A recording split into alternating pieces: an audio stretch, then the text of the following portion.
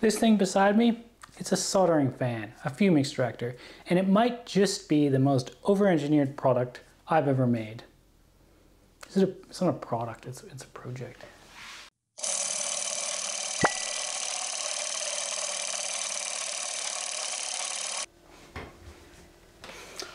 Let's talk about scope creep, shall we?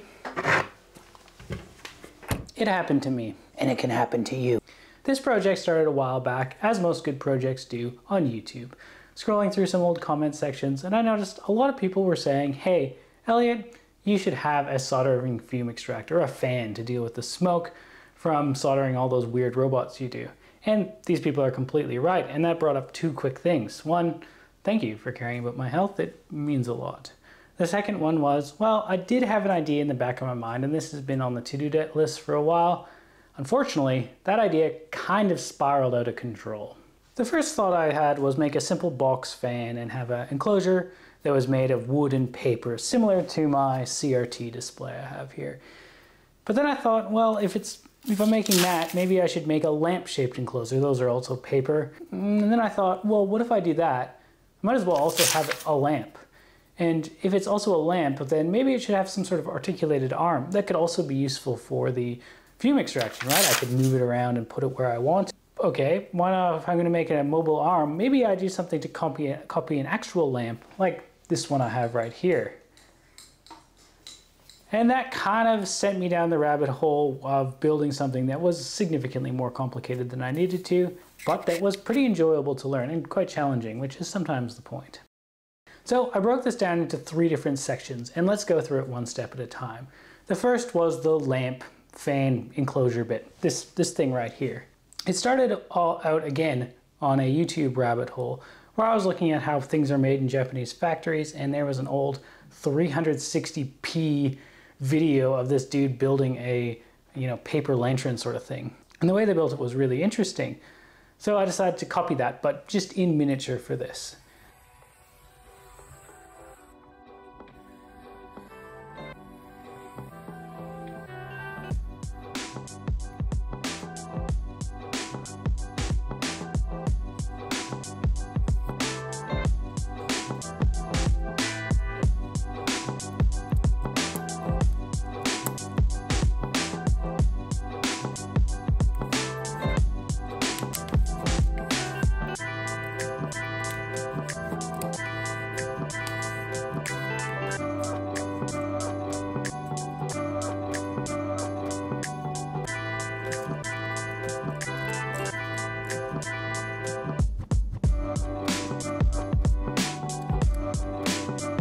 The proper full-size version of these lamps use bamboo stringers around the outside of the lantern to hold its shape, but try as I might, I could not get bamboo to work on this scale.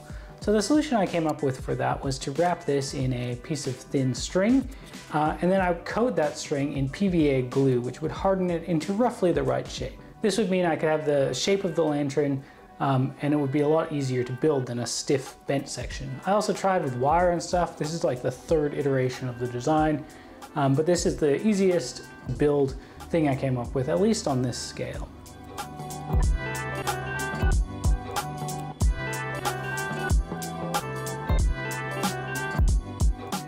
Then it came time to cover this. I decided to cover this in incredibly lightweight tissue that is usually used for things like rubber-powered airplanes. I had a bunch of this from some of my other projects, and because this was so small, the super thin tissue worked really well to cover this and kind of conform to the shape a little bit better than I think some of the heavier paper would do.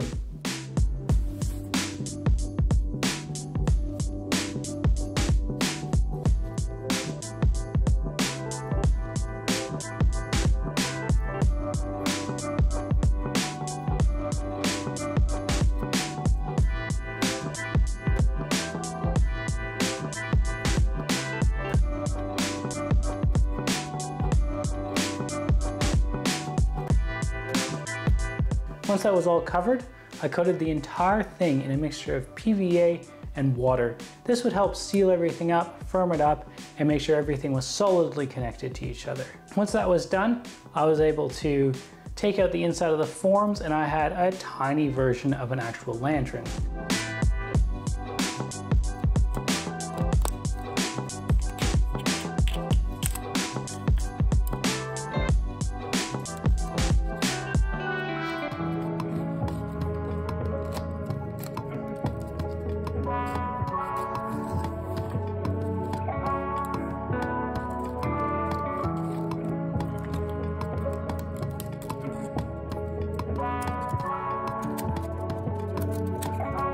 but it didn't look great like this. So I decided to seal off the top end with a wooden ring, which again led down its own rabbit hole.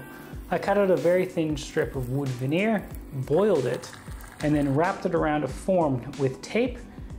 This would allow it to kind of dry or cure, I don't exactly know what happens, into the right shape, and then I could glue that up, finish it, and then glue it onto the end of my lantern.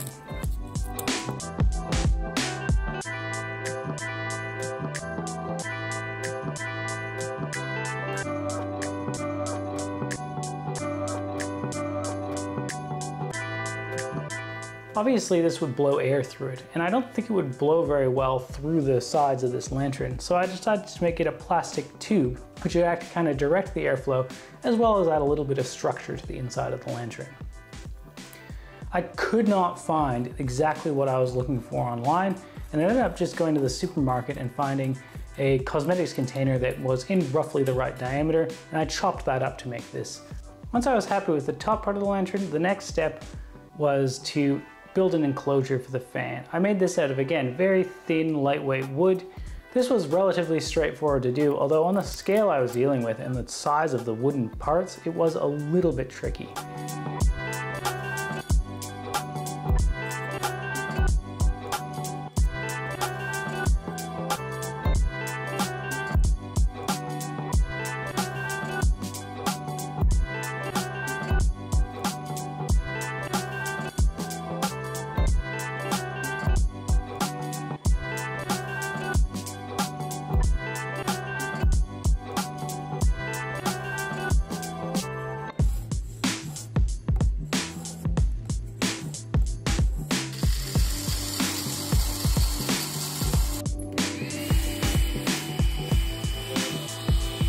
Once I had everything ready to go, I glued in a couple of these standoffs that are usually used for PCBs, and that would work to hold my fan in, and I could thread everything together.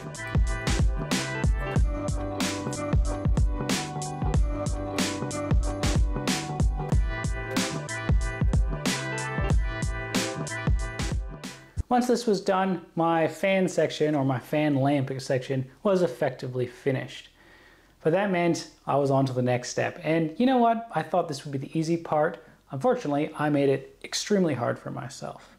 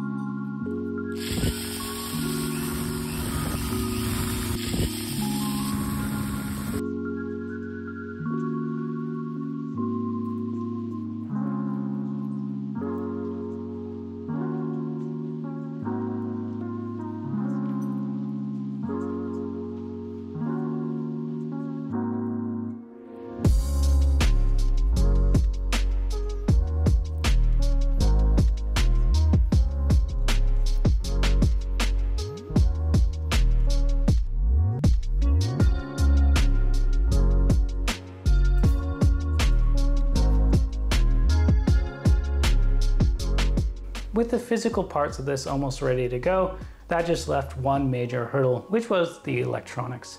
Now, I'm not going to go into super deep detail about the electronics because they're not super special, and also I'm not super proud of them, but I'll give you a rough overview here. So the speed control for the fan is done with an LM386 audio amplifier.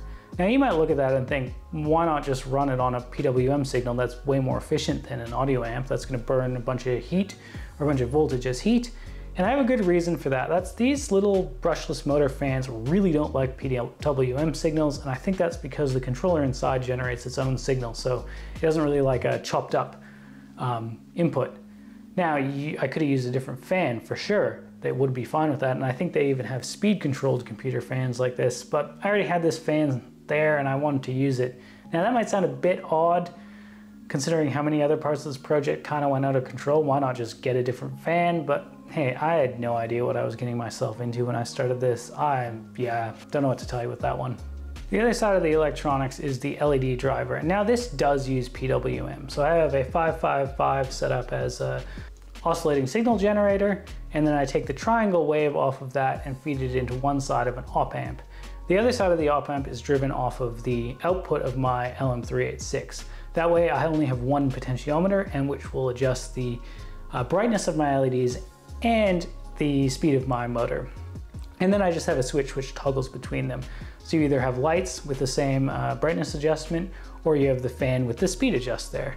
Once I had the basics all ready to go and everything actually worked, it was time to polish off the little odds and ends, get everything working, and button up for one last time.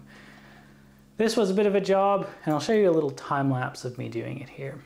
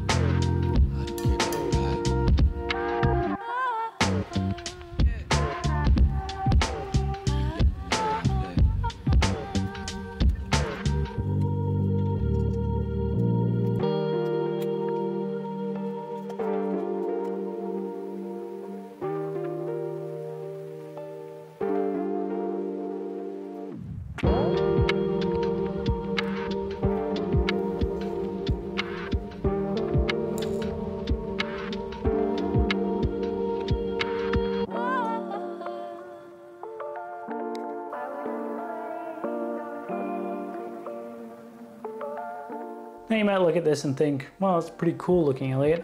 Please think it's cool. I need the external validation. But does it actually work as its original job? Does it work as a fan? And the answer is, yeah, it does actually. It's pretty convenient. It could be a bit more powerful. I might build a second version, which might be an even bigger rabbit hole than this one, but we'll cross that bridge when we get to it. But it's a really convenient little thing. It sits on my desk. I use it all the time. And now, if you ever have a comment that's like, wow, you should have a fume extractor, guess what? I do. Thank you. Because of you. Anyway, thanks for watching. Hope you have a good one. I'll see you next time.